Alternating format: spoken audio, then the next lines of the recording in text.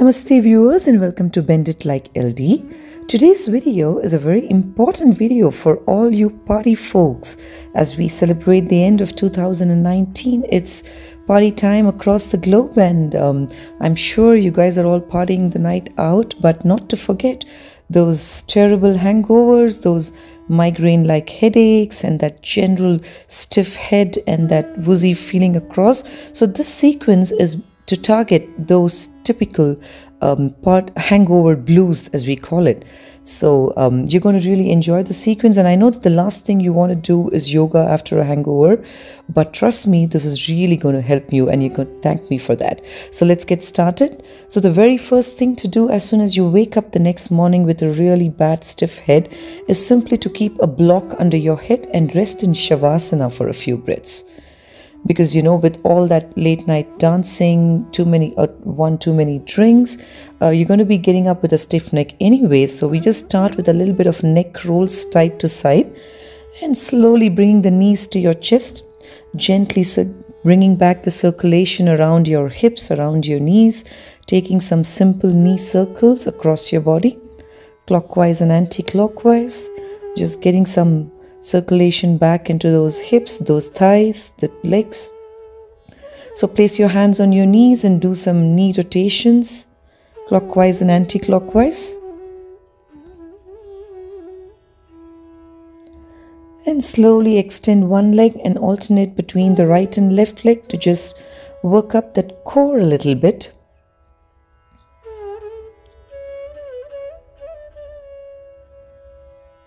And with all that heavy music and everything, it's good to switch on to some really calm music like this to calm your nervous system.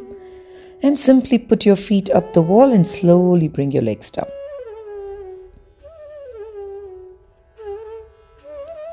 And gently rock up and sit up. And we'll probably start with a very simple child's pose. Has a lot of benefits, especially because your abdomen is kind of, filled with a lot of those drinks and with a lot of heavy food probably.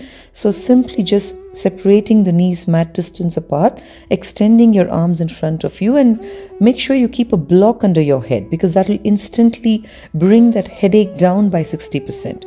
And slowly then rest your abdomen onto your thighs. Keep a block under your forehead and just relax your upper body completely. This gentle pressure on your abdomen is great for circulating the lymph back into your body. Also works as a great detox to get those those metal elements out of the body. And staying here for as long as you wish because you're already in a bad hangover. So it's good to do these a little more slowly and staying here for long deep breaths and inhaling and exhaling deeply in these postures.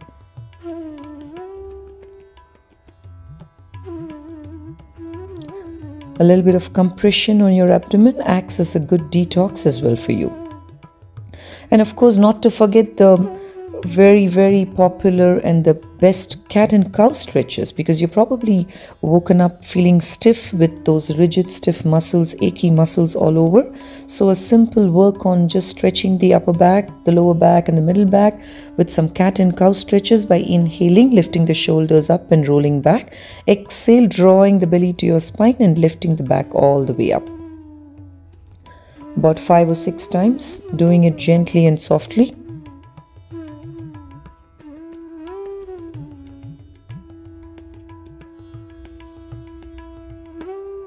And you can simply do all these on your bed itself. You don't really have to get up and find a mat and things like that. Just grab a block and just start this even before getting out of bed. And I'm sure it's going to really make you feel so much more better.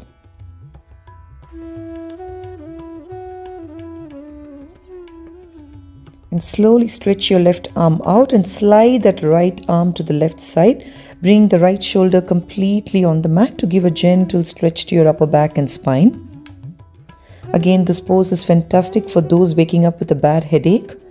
So just resting the head on the mat, allowing the upper body to just gently flow into the mat will give you a lot of relief. And change sides.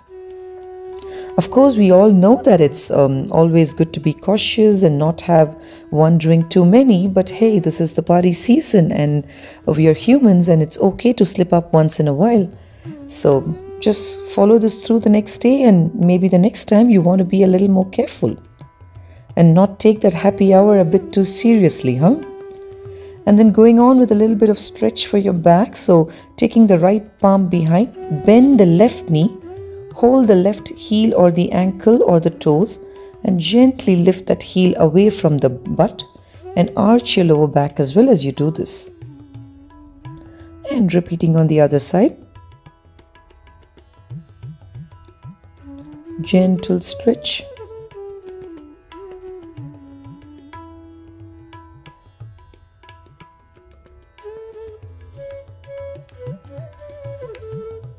And simply lie down on your stomach from there. Before that, we also do an Anahata Asana to just try and bring the chest all the way down to the floor. Again, a fantastic pose for even migraine, a fantastic recovery pose, a fantastic pose for people with getting up with bad headache or feeling a little stiff in the neck or the upper back. A great stretch for your spine as well.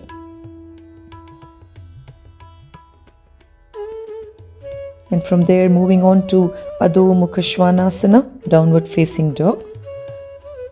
Just work on lifting the heels, bend the knees and draw the belly towards your thighs.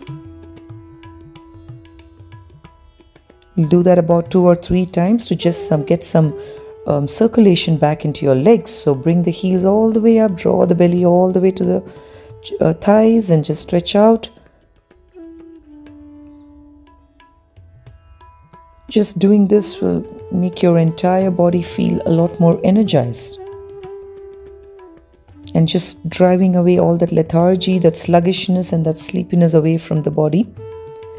And from there, just lie down on your stomach. We'll do a little bit of back work with a little bit of twist to get that core working. So come on to your fingertips on either side of your chest. Take your feet mat distance apart and slowly lift up. Now try to bring that right shoulder all the way down and twist to the left side. And repeat on the other side.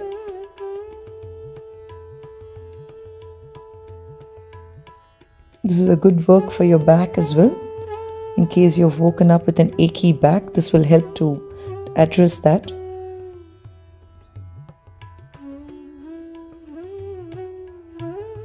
And most of the times after a hangover, post-party, we usually get up feeling a little bit low and a little bit down. So it's always good to do back bends to bring that invigorating feeling back into the body.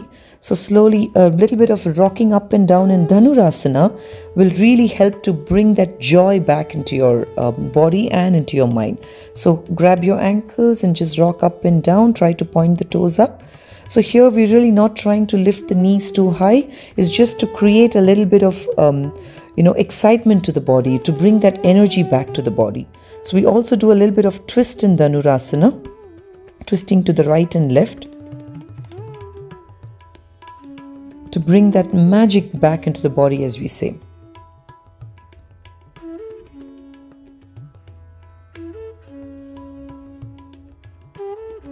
From there, just rest a bit here, taking your palms under your chin, turning your head to any one side, separating your feet mat distance apart. Relax for a few breaths and make sure you do all of them very slowly with a lot of awareness, taking your time with every pose. And from there, also moving to Urdhva Mukha Svanasana to again get that energy back into the body. This is a great pose to make you kind of perk up instantly. It'll make you feel good. And in fact, since you're probably getting up with a little bit of stiffness, it's good to use blocks. Of course, you can't do this on the bed though. So it's just to keep a mat next to your bed and go down onto the mat. Press your palms onto the block, keeping your blocks shoulder distance apart. Spread your fingers on the block. Press the tops of your toes firmly and try to lift your knees off the mat as much as you can, sliding your chest ahead of your elbows. Just staying here for about 5 or 10 breaths. You'll feel a lot more energetic. You'll feel a lot more joyful, a lot more strength coming back to the body. And gently release. Move back to child's pose from there. Press your palms onto the block, forehead on the mat, resting your belly towards you between your thighs.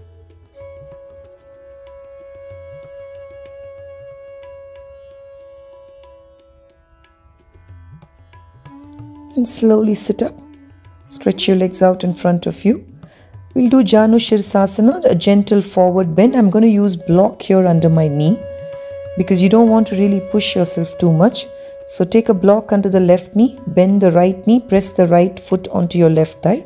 Lift your arms up as you exhale, drawing your navel to your spine. You can also use a belt or a scarf here, drawing the shoulder blades away from each other. Drop the elbows down by the sides of your knees. And slowly allowing the hamstrings to release here.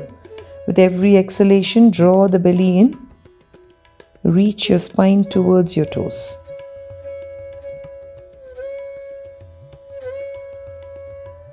This is a great pose to calm down your nervous system, to work onto your parasympathetic nervous system. And we'll also do a Parivrita Janu Shirsasana with a little modified version by holding your right knee with your left palm. Gently stretch your right arm over your right shoulder up and over your over the right side of your head, and stretch towards your left side. As I've always explained in all my sequences, twists are so important to bring that feeling of detox, to clearly churn out the intestines, as we call it, to give that little churning effect to your organs. Janu Shirsasana on the right side. Bend your left knee, press the left heel and your foot towards your right thigh. Fold forward by drawing your belly towards your spine.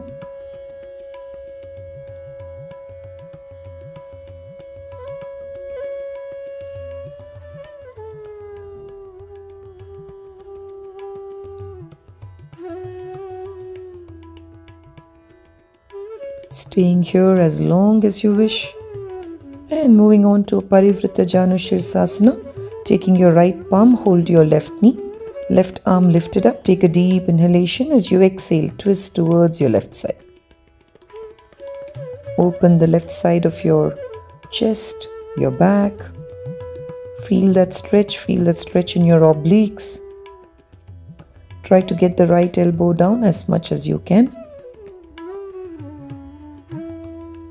All these actions work on different movements of the spine and create a lot of length and mobility, releasing all stiffness and rigidity from the body. And from there, just lie down on your back. We'll finish with the Supta Baddha Konasana, a reclined bound angle pose. And I'm keeping blocks here under my thighs, either at the lowest height or at a mid height. I'm going for a mid height, and then bring the soles of your feet together, allowing the knees to flap towards the sides, resting completely here. It's a great pose again for migraines, for headaches, for that general uneasy feeling. To relax the body, to calm the body down. And make sure that next time you hit the bar or you start drinking too much, maybe you should slow down, maybe you should pause it down a bit. And also make sure that you have enough hydration. Keep drinking lots of water between your drinks so that you really don't have to do this yoga sequence the next day and you don't have to get up with a hangover. And slowly come up and sit up. I hope you enjoyed the sequence as much as I enjoyed doing it for you, and wishing you all a very, very happy and a prosperous and joyful new year. Thank you very much, and namaste for watching.